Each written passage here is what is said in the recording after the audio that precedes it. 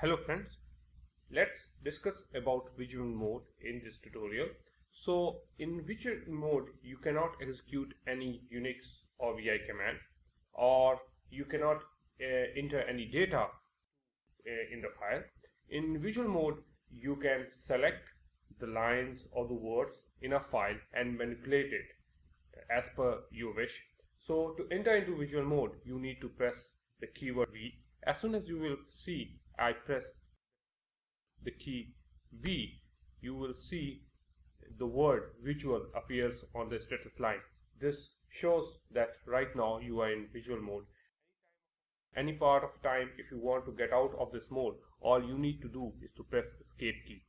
So if you see, when I will press escape, this word will disappear from the status line. So let me demonstrate now how you can use visual mode by a small example. Let me go and select few lines, or let me select word or some alphabet from some fruit name, and then I will try to delete using visual mode. So let me go into visual mode first, and now I will select some alphabets. I will select raw, RAW. So you can see I have selected it, and for selecting any words you need to use arrow key from your keyboard. So you can see I have highlighted the raw, and now to delete that specific alphabets together at once, I need to press the key D. So as soon as I will press D, you will see the raw word or alphabet disappears.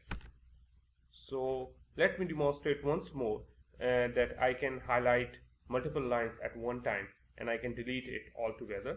So again I will go into visual mode, and let me delete grapes, banana and orange. So again I need to use arrow key to highlight these lines. So if you can see, I have highlighted all these three lines, and now I will use the key D to delete these three lines.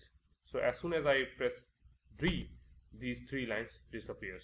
So this is one of the few usages of visual mode. Later on we will explore many other options that you can use to manipulate your data in a file as per your wish. That's all for now. Signing off. Happy VI.